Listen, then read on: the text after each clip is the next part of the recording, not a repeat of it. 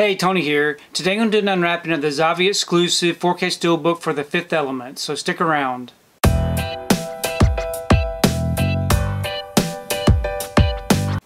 So I've received my order for the Fifth Element. This right here is a Zavvi exclusive 4K Steelbook.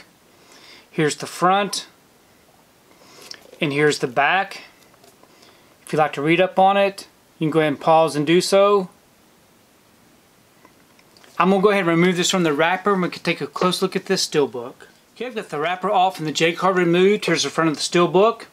It is a glossy Steelbook with no embossing or debossing. Great looking image there. And then here's the back. Another great iconic image. We open it up. We have our front and back together. Beautiful looking artwork. On the inside we have our two discs. We have our 4K disc here with some disc art. And we have our Blu-ray disc with different disc art. And we do have some inside artwork. So overall this is a beautiful looking Steelbook.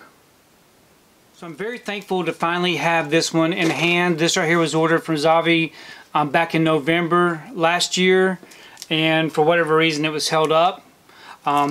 This was bought alongside of this box set that came in.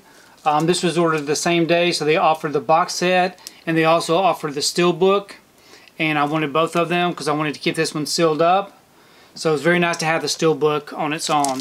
Please leave me a comment below. Let me know what you think about this particular Steelbook release, and also let me know what your thoughts are on the Fifth Element, because I really do enjoy reading your comments.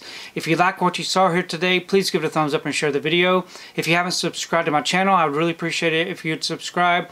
If you do subscribe, please remember to hit that notification bell so that you can be notified every time I upload a new video. If you haven't found me on my social media accounts, I'm on Instagram, TikTok, and on Twitter.